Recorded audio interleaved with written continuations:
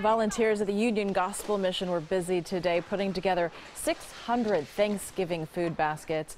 The baskets include everything needed for a traditional meal: boxed stuffing, gravy mix, yams, and a voucher for a turkey.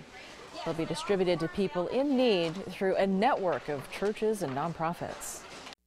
You know, it's great that people want to volunteer, but we're full up for volunteers, but we do need people to donate sleeping bags, blankets, warm weather gear. That's something people can do this Thanksgiving as well. The baskets are part of Union Gospel's Paper Turkey online fundraising campaign.